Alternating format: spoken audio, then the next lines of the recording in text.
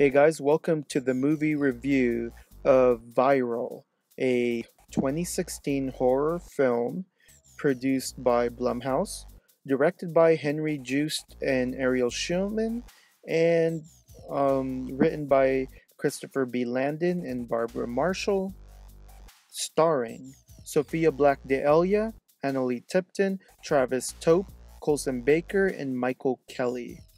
Now, by the way, Michael Kelly, he's this rapper, Machine Gun Kelly, and Analeigh Tipton is an America's Next Top Model alum. I think Cycle 9. I could be wrong, can't remember. All I know is they ended up going to Denmark or Holland or something.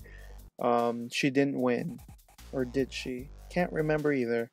Anyway, uh, so this movie is about a virus that pretty much wipes out human population. Now, when you watch the trailer, it's gonna lead you to believe that the virus is just starting. No, it had already begun, but this time, the survivors are put in a quarantine just for their safety.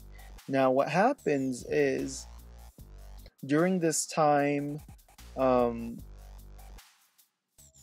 this time, a new someone else is infected within the quarantine, and that's how the virus spreads. So not only is half of the population already wiped out, but a virus within a quarantined area um, managed to not possess, but basically managed to infect someone in the quarantine area, and from there the virus spreads. Now, of course, in case you're wondering, Analeigh Tipton and Sophia Black d'Elia, they play sisters. Analeigh Tipton is the older one. She's the one who actually initiates throwing a party. Um, so what happened is the parents are caught in a different quarantine. The parents work for the CDC, and so they're not able to come back home because they're quarantined somewhere else. So Annaleigh's like, "Hey, or should I call her Annalie or Stacy? I'm trying to figure. I'll just call her Stacy." So Stacy, the eldest one, tells her sister, "Hey, let's just throw a party. It's okay. Not let's celebrate. It's not like we're gonna do anything bad." Which in my mind, I'm like, in a world, okay, I'm in a world. No, in a world where the population has already been depleted because of a virus, you want to throw a party inviting a ton of strangers into your home. Strangers that might be carrying a virus. Now, is this movie a metaphor? I don't know. But in my mind, I'm like, this doesn't make sense. Anyway, so of course, um, I lost my frame of thought. So, of course, Emma, the youngest sister, played by Sophia Black d'Elia, um, doesn't want to do this. She's the goody two shoes. She's the one who doesn't want to live on the edge while Stacy does. And Emma's like, come on, just have a good time. You'll be fine. So she's like, okay. Oh, okay, I'll do it. So they end up throwing a party with a few people they know, and of course Machine Gun Kelly is in there doing his thing, rapping and playing music, of course, because he's a rapper in real life, so that's what they should make him in the movie. But anywho, this movie has a lot of like B-C list feeling about the movie, but don't worry, you'll still enjoy yourself, promise. It's not as bad as I'm leading you guys to believe.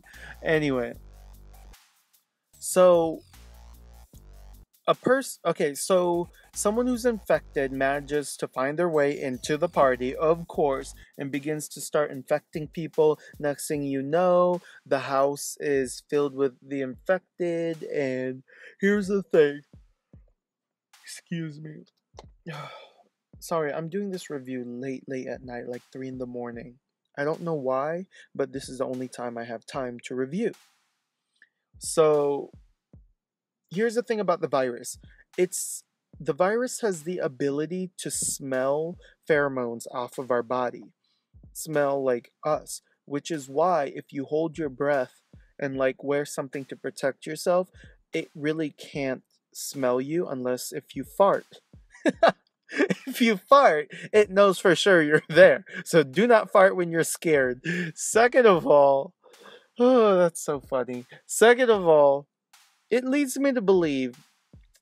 So you mean to say we don't have any kind of like, I don't know, scent or like, I don't know, scent or pheromones that that kind of secrete from our heart or from our bodies, you know, from our pores? You mean to tell me that like our ears is pretty much an orifice, and so is our eyes, right? Because I don't know, but our ears definitely is an orifice. It's a hole.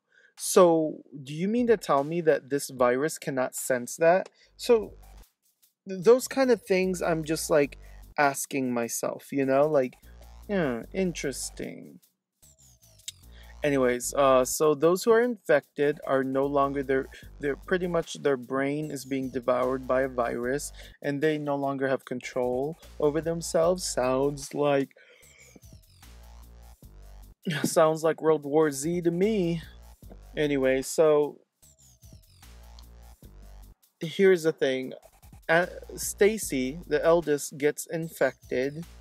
She gets blood on her, and the blood has a virus that goes into her mouth and everything. And Stacy's trying her best to fight it off. She's trying to hold on, and of course Emma doesn't want to let her go. And Emma and her boyfriend are trying to get Stacy to the military, so the military can possibly treat her or help her. Instead, the military turns the guns on them because the military doesn't want them to escape. So the military starts shooting them up and like trying to prevent them from going anywhere. And they're like, listen, I'm not infected, but my sister is. You need to help us, please. And the government is given a thumbs up because okay, so majority of the quarantine now is infected, majority of the people, so the government's like, you know what, we have no choice but to eradicate everyone in the quarantine, everyone. So of course now they have to, now they're being bombed and shot at. They need to find a way to escape the quarantine without being shot at and killed. So after fighting off zombies or virals, um, or infected people, after fighting them off and after dodging so many military personnel, they managed to escape via up a mountain. Oh gosh. And honestly, we all know that there's no way that Stacy was gonna make it. There's no way. She did her best to fight it off, but unfortunately, Emma had to do what she had to do. Excuse me, I'm like falling asleep. And Emma ends up shooting Stacy to death. Obviously. And that's kind of the sad part. So this movie has some heart. You know, it's not just some cheap thrill. There's some goodness to this thing. So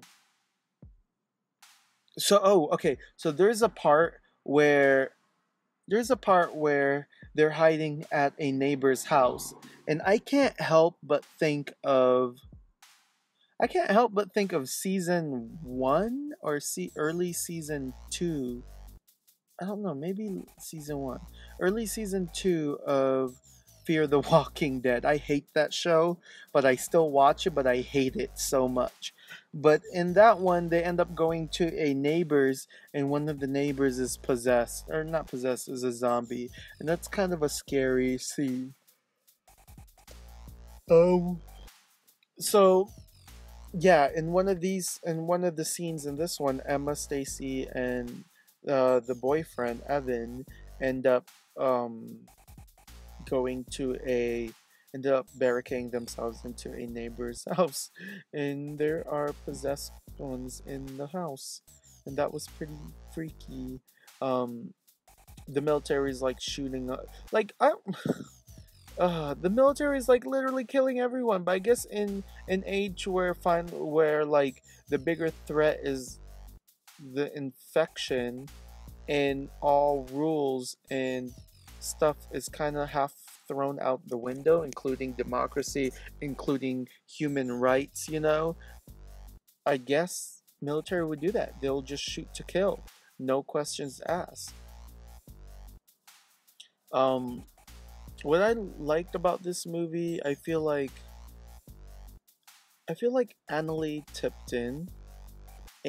Analeigh Tipton, aka Stacy, is doing a did a pretty good job. No joke, did a good job. Um, did a good job in this movie. She gave it her all. She cried. In fact, she gave more of a list. Not okay. You know what? I'm giving her too much credit, but it's okay. I'm fine with that. I want to praise a good actress who's doing her best. But no joke though. She is giving like the best acting out of all the cast members here. I mean, you know what? Sophia Black Dahlia, she's she's good. Like she's not like, a bad actress or anything, but she's just not pushing the envelope or the envelope, however you say it. She's not pushing the acting envelope. But Annalie is. She's giving it her all. And that's the coolest thing about it. P.S. Did you know she's dating that guy who was on that show Limitless season 1? That was a good show. Can't believe it got canceled. It was a pretty smart show. I'm so mad. But she's dating that main lead guy over there. And I can't help but think that's just the cutest couple. I hope that guy goes somewhere because I know he'll have a future. I just know it. He's a good actor too, and he's kind of charming. And he was in some movie. Anywho, sorry, I went on a tangent. Um, this movie is awesome, so please go watch it. You'll enjoy it. Uh, I will give it a 4 out of 5 stars. Now, that does not mean this is the most fabulous movie I've ever seen, that 4 out of 5. It just means for what it is, it's doing a great job. That's what it means. So 4 out of 5. And by the way, obviously, no one can end the infected. People are still infected. Our main characters were just able to escape. So, thanks for listening.